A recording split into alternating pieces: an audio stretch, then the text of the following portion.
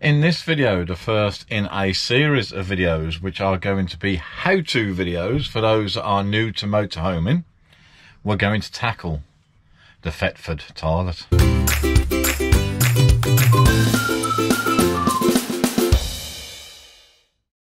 Now, of course, if you're already using your campervan and motorhome and you've used the Thetford toilet many times, you do not need to watch this video.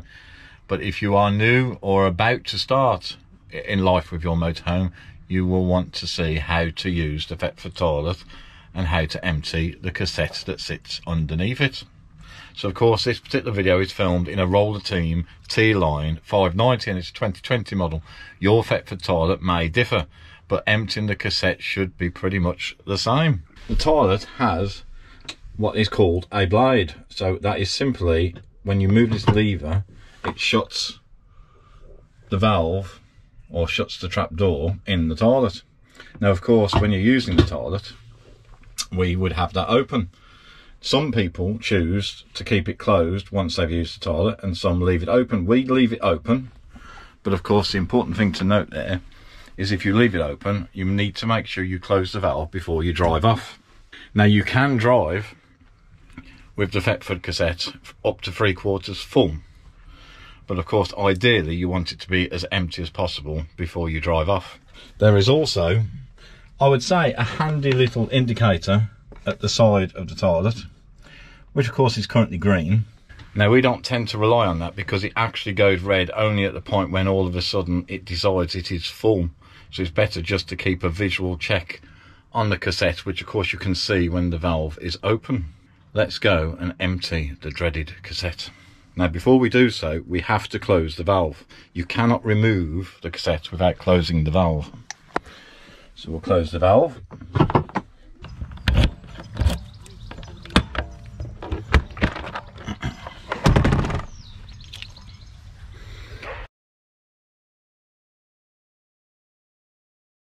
So with the valve closed, of course, we open the door and there is a blue lever at the bottom of the cassette. You lift that up and you are able to slide the cassette out.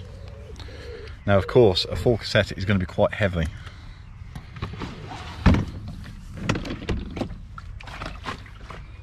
But it does have a handle and it's on wheels. The only problem is many campsites, of course, have a loose stone on the ground, and these are not very good to wheel across a loose stone. They're good for tarmac and good for grass.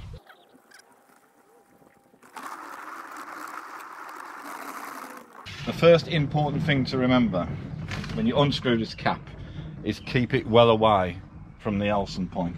So I'm going to place it on the floor, that way it can't fall in. Pick it up, there is a button at the bottom here that releases the air pressure. Press the button in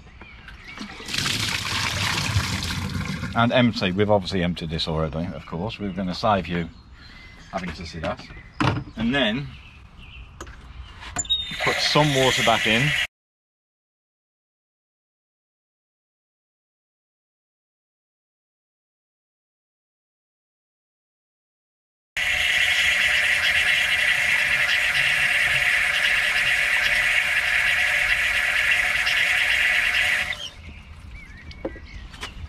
Put the cap back on, give it a good old shake, upside down and around.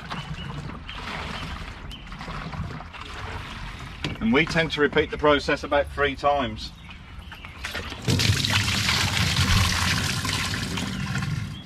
If we've done that, say, 3 times, we need to put enough water in to cover the base of the cassette. I tend to just do about 5 or 6 seconds. And then we can put the cap back on. Now, the last thing you're supposed to do every time, but I don't do it every time,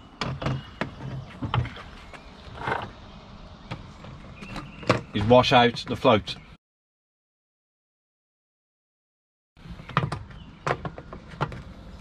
That's the float. That's obviously what's doing the indicator. So I'll do a quick job of washing that through now. I shall make sure I don't lose it.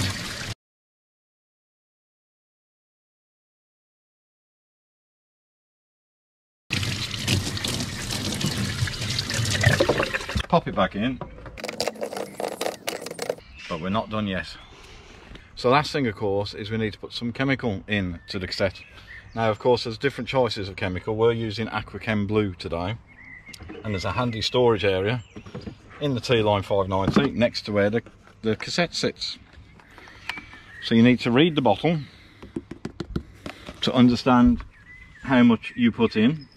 So remember, the cassette has got some water in it already. It is not dry.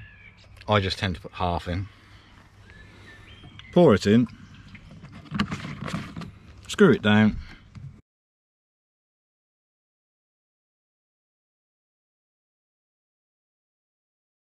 Pop that straight. Lift by the handle.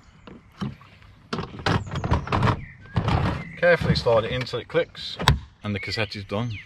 It really is that simple. Now, there are people that do not, shall we say, use the toilet fully. We do use the toilet fully, but what we do not do is we don't use toilet paper in the toilet cassette, because it can cause them to block. There is a Thetford tissue paper that you can purchase. We don't do that. So we just keep the toilet tissue separate in a bag, and it's thrown away. Anyway, that's it for our first how-to video. We hope, as newbies, you will have found that video informative. If you did, please look out for many more how-to videos to come, and look for a link at the end of this video to subscribe. See you soon.